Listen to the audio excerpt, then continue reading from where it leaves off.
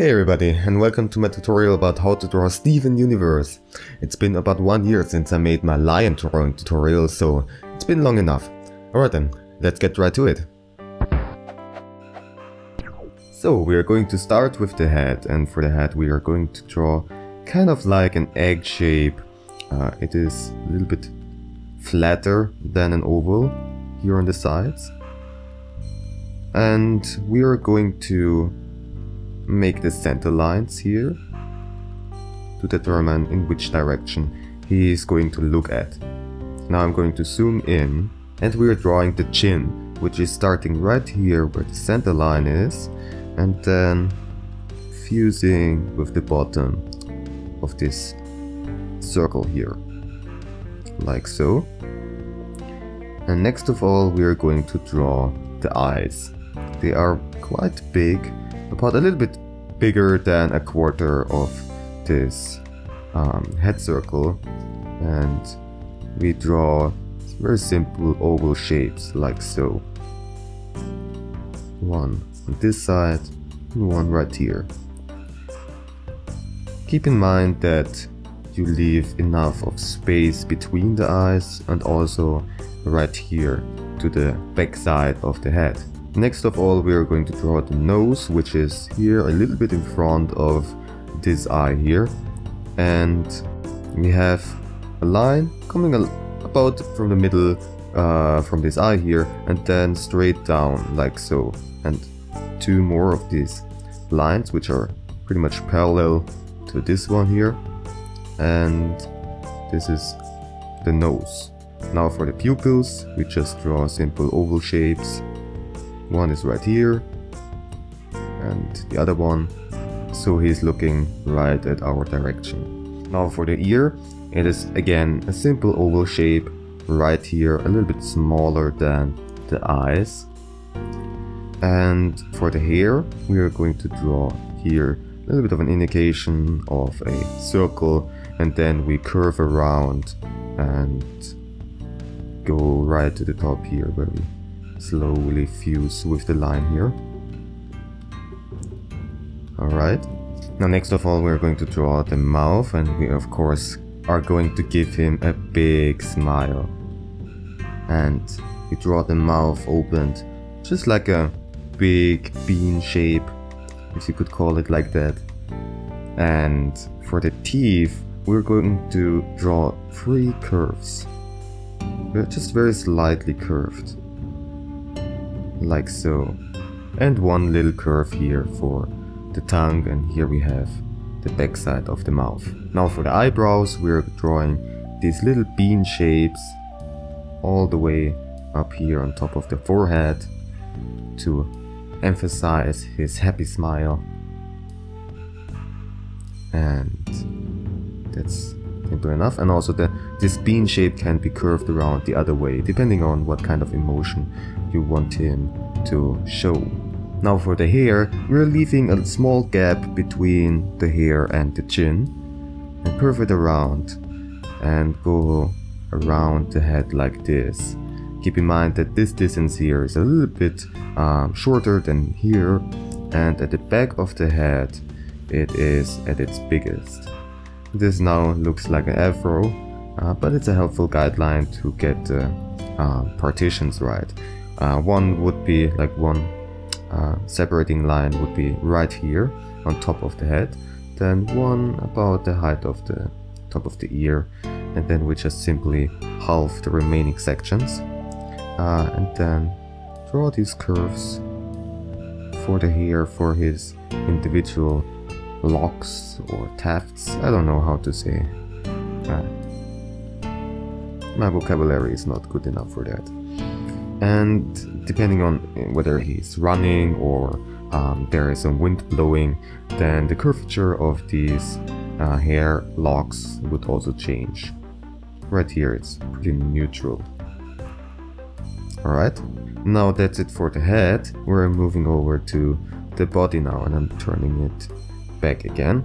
Now for the body we're going to draw a very simple, kind of almost like a box shape but a little bit rounded, and make sure that you make it quite big. and the size is approximately like the size of the head circle, maybe a little bit bigger. You don't have to be super exact about it, although it's depending on what kind of scene he is, the proportions change a lot. It's a cartoon series after all, and yeah, you don't have to be super exact about it. You can't be, actually, that's the thing. So this line here is for his pants, and we're going to draw a center line again for helping us out with the direction. And I'm going to draw here the zipper of the pants, and of course we're giving him the star on his shirt. And to tell you a little bit trivia about the show, well, Rebecca Sugar, who is the maker of Steven Universe, she made this character in the image of her brother, who has the same name, Steven Sugar. And she talked about, well, both of them talked about how they played games and watched cartoon series together as kids, and also made their own comic stories, and they have been always creative. And also her brother is actually a background artist for the series, and she was also talking about their very good relationship as brother and sister. He was always there for her whenever she felt down or weird or something, and he was just there. They didn't even need words or anything, but just him being at her side was enough, and it's very special. Alright, next of all we're drawing the arms, and at first I'm going to draw here his hand, and he's going to make a fist. And there is a simple way to draw an simple looking fist, and this is just by having these two curves right here, and then just simply draw a line. And the rest of the fingers are pretty simple, just draw more of these little curves here, and that's it. Very simple. Now we draw the shoulder and connect it with the hand, and the thickness of the hand is pretty much the same as the arm itself, and it's very constant thickness, so you don't have to worry about that. Just make sure that it's overall big enough. And also we have here the shirt sleeve, and the other arm is reaching up, waving at us, friendly as he is. And this is the arm itself, and here we have the palm of the hand, which is about, as I explained before, at the same thickness. And I'm going to draw the hand and the fingers pretty much how I explained in my previous video about how to draw cartoon hands. I have here the individual fingers as lines, then I draw these circles for the fingertips, and Steven has very short fingers, kind of chubby too. Yeah, and then we are going to simply connect the individual fingers with the palm, and always make sure that you give it a little bit of roundness here and leave some gaps. And yeah, Rebecca also explained the connection between this character and her brother, and her brother always was like very comfortable with his life. He got a lot of attention, but still he wanted always to rise up and be more than just the little brother.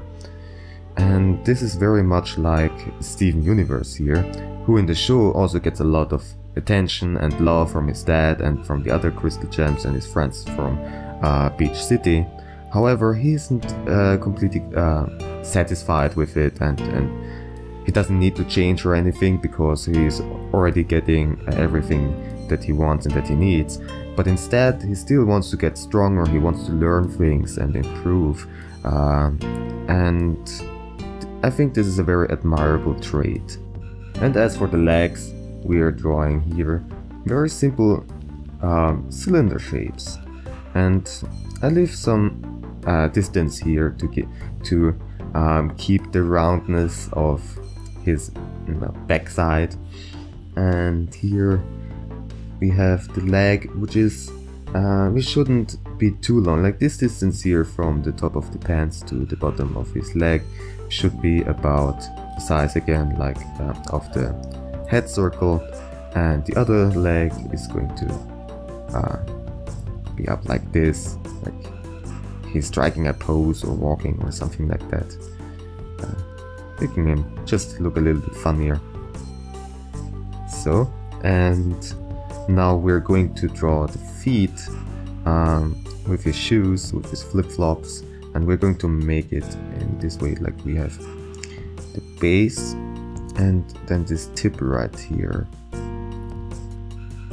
and this is how I draw the basic shape, and then the bottom of the shoe we have here, of course, and the same on the other side. We have this tip here. I'm going to extend the line here a little bit, and then we're going to divide it like here.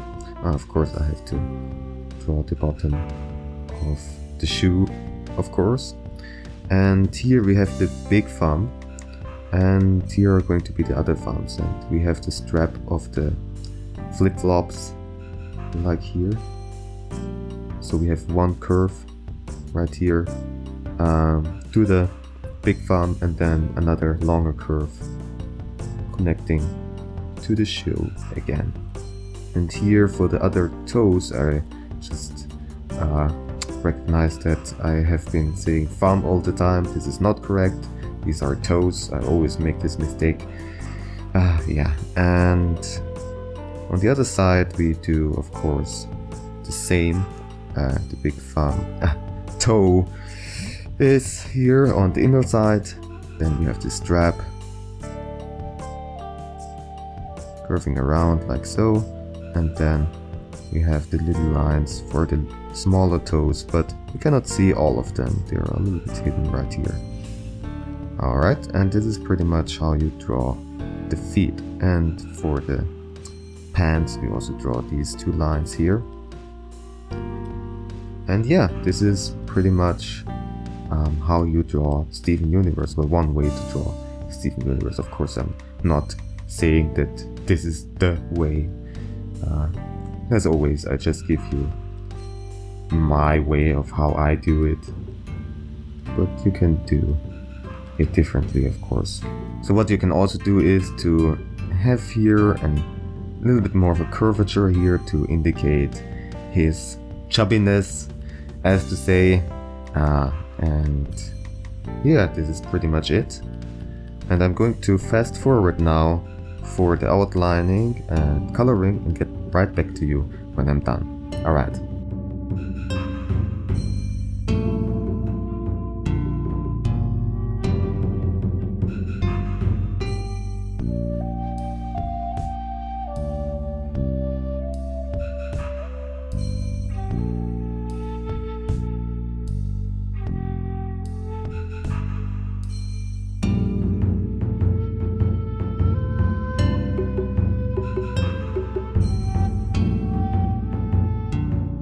Alright, and we're done. I had to do some corrections because, well, explaining and drawing at the same time is still difficult for me, and so it can't be helped. So now I want to do a second drawing in order to show you what else you can do with the techniques that I explained, and it's going to be completely in time-lapse. The point is, already quite a few people are using my tutorials, and sometimes there's a nice to show the results to me, which is awesome. I really love to see it. The thing is, however, most people are just copying one by one what I'm doing in the tutorials, but that's not the point. What I'm showing to you most of the time are techniques in order to draw them in whatever way you want to. So therefore I want to show you that you can do so much more with the second example. Okay, I will be right back after the time lapse.